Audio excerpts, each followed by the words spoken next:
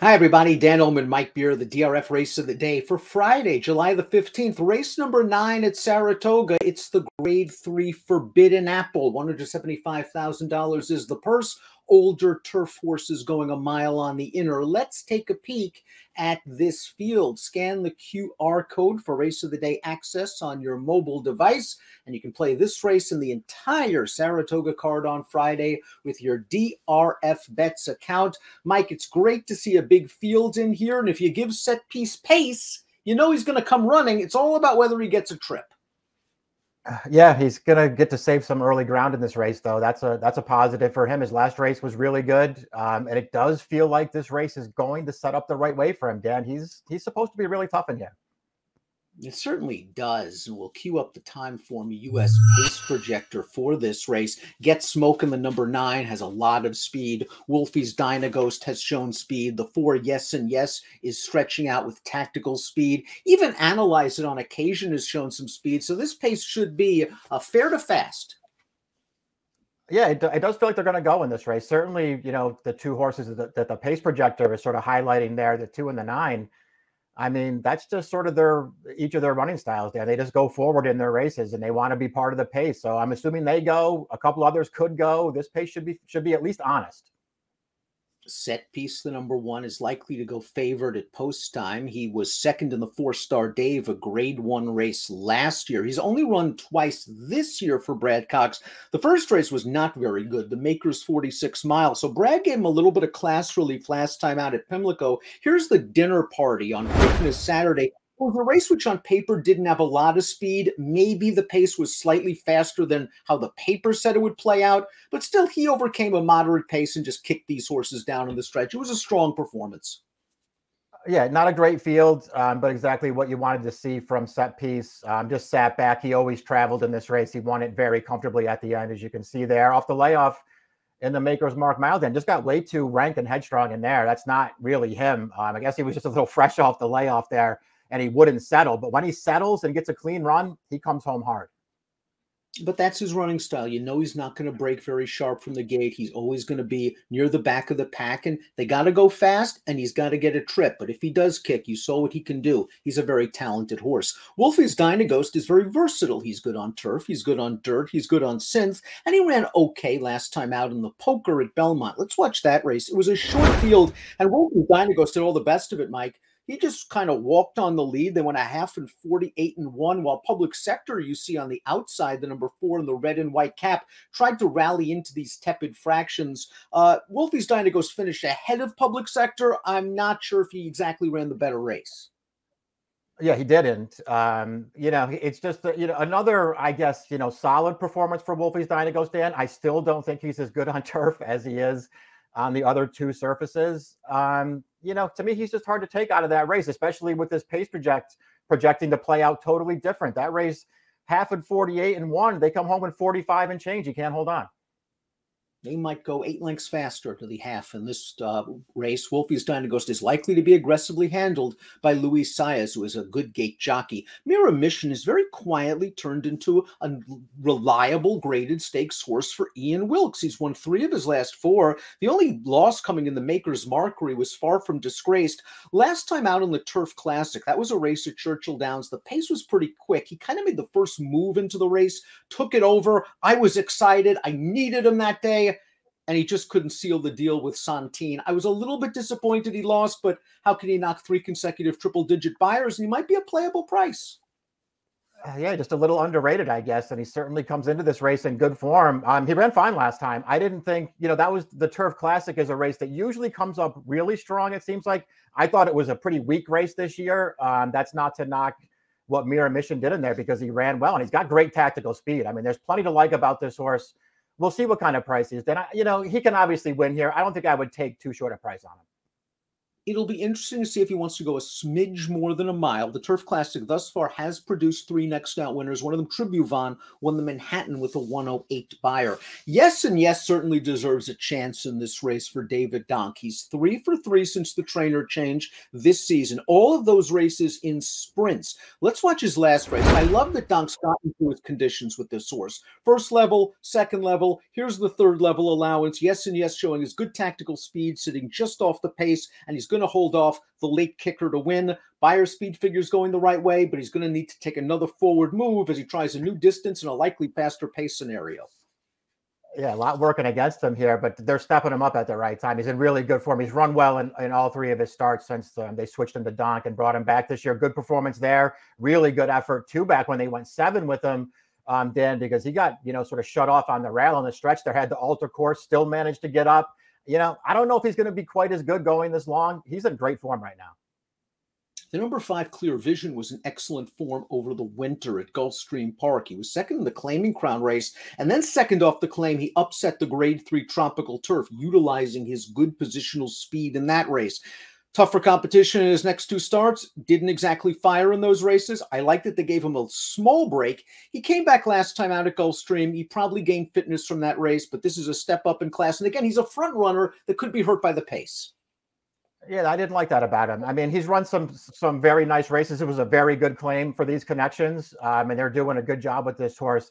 They've just picked out a really tough spot for him here, especially with the way this pace projects to play out.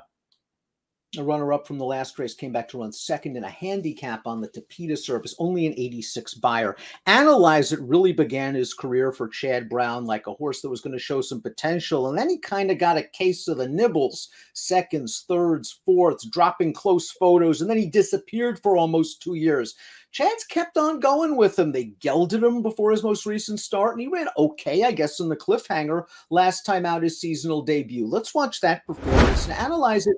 Saved ground in mid-pack behind a legitimate pace. He got a nice trip along the inside here to scooch into the pocket. The rail's open. He has an opportunity to get through. Doesn't really do so. Finishes evenly. All in all, an okay step in the right direction, I think, in his first start off the layoff, but he's got to do better. Yeah, he does. He does have some better races to get to. It's, what you were alluding to earlier. I mean, it's a little bit surprising even that he didn't turn out to be really good the way that he started his career. Distance was never his thing. I think that was part of the problem.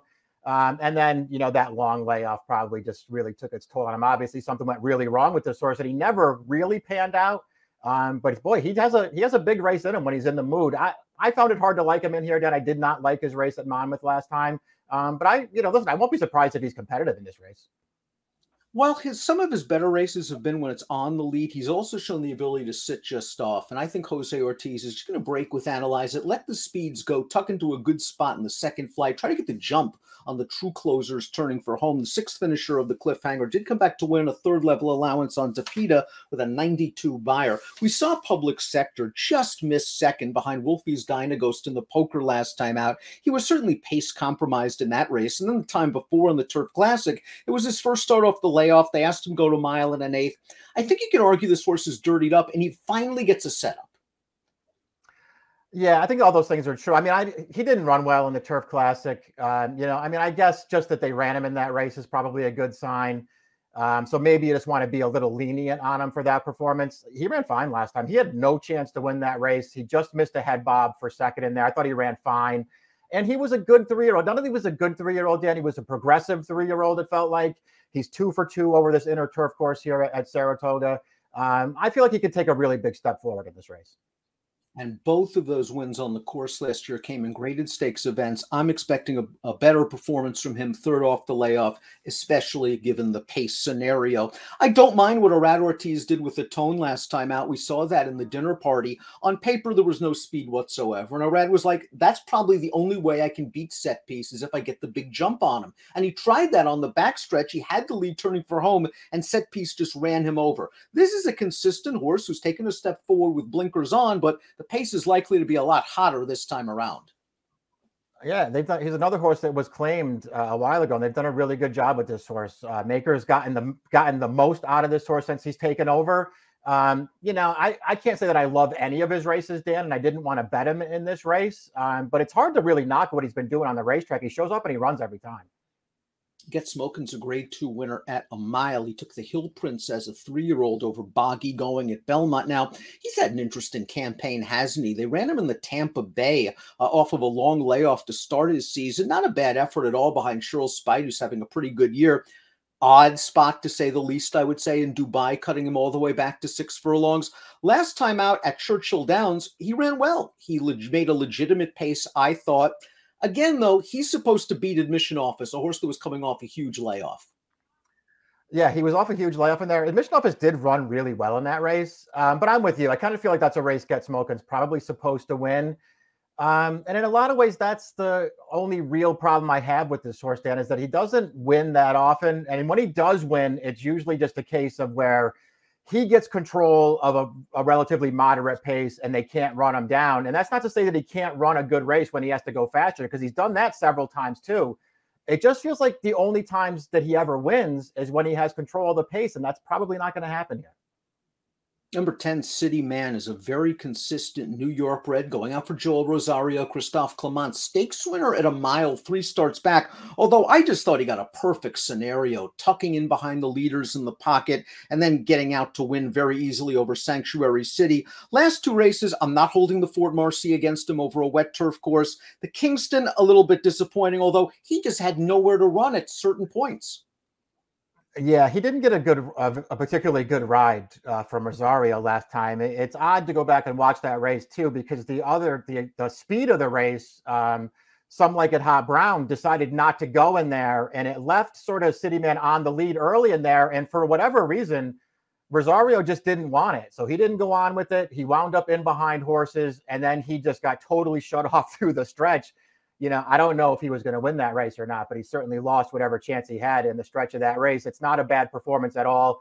I liked his danger hour, but as you've already pointed out, he got a perfect trip in that race.